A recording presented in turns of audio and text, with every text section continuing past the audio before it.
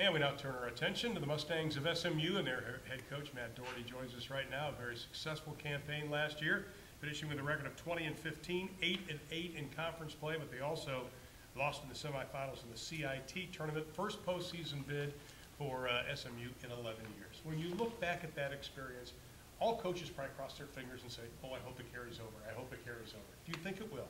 Well, I think it's carried over just in terms of the feeling. The kids and the fans need to be rewarded. And I thought that it really brought our basketball community together. I think it helped recruiting. And you get to a number and you could say, hey, we won 20 games. And that number still resonates with people. So, you know, we have 9 new faces right now. 8 will play. And so we lost 6 players from last year. Only 2 of our players have had significant playing time, Robert Nakunde and Jeremiah Samarippis. And I know you've been practicing that Samarippis name for a while. I'll wait till basketball season. They'll start working on it. He's not Greek, but no, okay. But so we have talent. I like our talent, but it's inexperienced talent. But you had 4 guys who were at the team last year but didn't play, right? And they sat out, so they at least have some idea of what the system is. Exactly right, and that's Cotton Giles, Sean Williams, Leslie Smith, and Richmond Vildays, and they'll all play significant roles on this team. Even though practice hasn't started, you probably have an idea of who's going to be playing, but is depth a question mark for you right now, where you've got your fingers crossed saying who's going to step up and be that 7th, 8th, and 9th guy? Well, I think the strength of our team will be our depth. We can play 10 guys. We will have athletic players. We'll have bigger guards. The void will be left by Papadilla, who is our leading scorer, rebounder, and shot blocker. We'll probably miss his shot blocking as much as anything. The other areas that hopefully we can do by committee, the scoring and the rebounding. I look at the 15-7 at home last year. That tied an SMU record for home wins. Are the SMU fans, is it starting to catch on now that we've got a product here that you can come and see? You know, I think so. I think that SMU has a proud history in all sports, and basketball is no exception. They've won a lot, and so those former players, you know, like to win, and SMU likes to win. So I think that they're excited about what they're seeing. We have our preseason banquet coming up here, and you know, that's pretty much sold out. Ticket sales are up.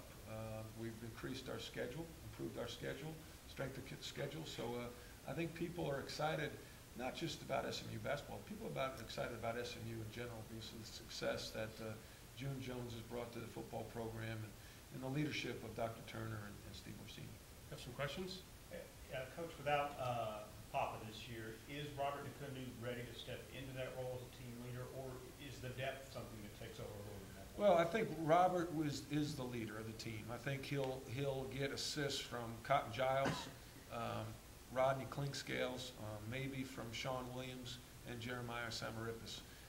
But when I look to a leader, if I had to go one person right now, it's Robert Nakunde.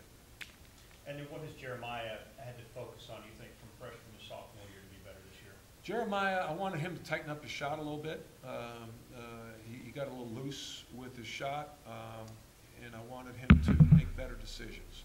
Jeremiah is a very gifted young player. He can get a little bored in the middle part of the game. So take better care of the basketball, run the team, and make better decisions. With that said, he still had a 2-to-1 assist-to-turnover ratio, but I'd like to see it maybe be 3-to-1. Coach, you've got a couple of home games that are not going to be on your campus this fall. How do you quantify the benefits that your program will get from those 2 games? Well, we are the only Division I team in Dallas, so we thought it'd be a good idea to go out into the community when the doubleheader is being formed in the AAC with Baylor and Mississippi State and Oklahoma State. I felt personally, took it personally, that we needed to be involved in that. To have that in our backyard and we not be a part of it, I took personally. So we went full steam ahead, got involved in that, so we'll be a part of that doubleheader playing Oklahoma State on December 28th in the American Airlines Center, and that'll be on national TV. Then we had another opportunity due to a scheduling situation that came up to take our team into South Dallas. And we have 6 players on our roster from Dallas, the most we've had since I've been there. Recruiting in Dallas is my first and priority. And so we wanted to then take our team into Dallas and playing at Ellis Davis Fieldhouse, where a lot of the high school games are played. And we're going to play Jackson State on, I think it's December 15th or 16th. December 15th. Another cool way to just, reach out to the community and say, okay, we're Dallas's team. We want to, you come support us, but we need to come support you too. When you look at the transfers you got coming in, a guy like Sean, how do you temper expectations for a guy who hasn't played for a while that is coming in the middle of the season? Well, Sean Williams, Cotton Giles, Nick Russell, 3 key transfers that we've got that coming back home to Dallas. Sean was a highly rated prospect out of Duncanville High School, went to Texas. Sometimes the thing that you have to do is build up their confidence. Now that'll sound maybe a little opposed to what you're thinking, but when they're that highly rated and they go away and maybe don't have the success that they had hoped, sometimes they come back a little battered. So you got to boost them up. Sean had a rough spring. He was a transfer at Christmas last year, but he's had a great summer and a great fall. He's in very good shape. He's shooting the ball with a lot of confidence. He knows how to play the game. He's going to be a good player for us when he's eligible to play in mid-December. Coach, with all the seniors that you lost from last year and all the new faces that you're incorporating this year, do you expect the team to have more of a visual difference on the offensive end or defensive end this year? I think that's a good question.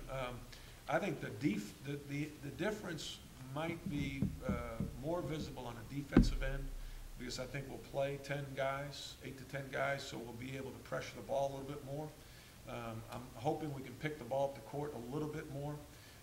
But as I say that, the offensive end, last year we had Papadilla as our low post threat. He did handle the ball at the foul line and at the top of the key, but we were going to go to him in the low post at the end of the day. Now we won't have that. It'll be spread out.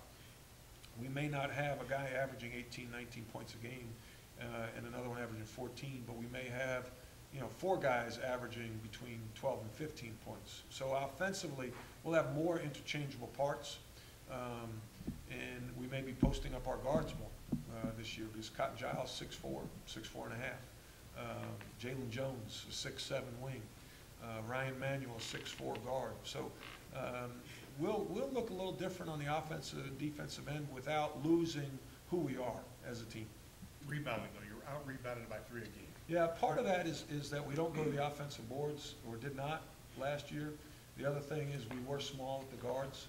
I think we'll be a better rebounding team in light of the fact that we lose Papadilla. You've said in the past that a lot of the success in the season takes place over the summer, and in-season success can carry over into the summer. When you went to the CIT semifinals last year, did you see a change in the off-season approach from your players? A lot of that's based on leadership. We can't do a lot with the guys in the summer. We can't do anything. It's just kind of what you hear. The tough thing for us is Carl Jordan, our strength coach, took the head strength position at Alabama State, where he oversees everything. And we hired Doug Hicks. Doug started in August. So we lost a couple of months that are critical to have your strength and conditioning coach working with your guys. So I felt when we got back to school at the end of August, we were a little bit behind where I would have liked to have been conditioning-wise and maybe even X and O-wise, because I would have hoped that the seniors would have taken the young guys, on the court and done some things. But again, we don't have a whole lot of control over that. I certainly hope the NCAA changes that rule going forward.